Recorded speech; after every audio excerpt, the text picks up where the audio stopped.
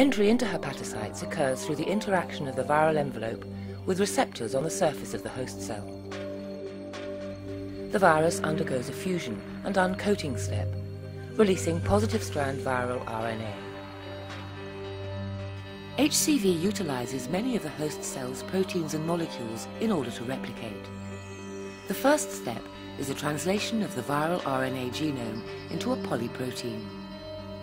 The polyprotein is processed by both host cell and viral proteases into structural and non-structural proteins.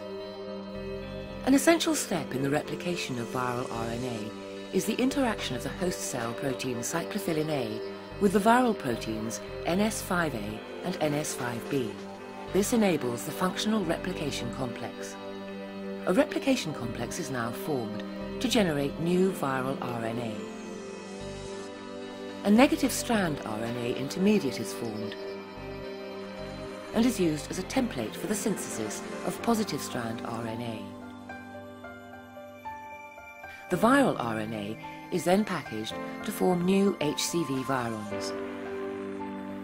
The virons mature in the Golgi apparatus and are released from the host cell by exocytosis.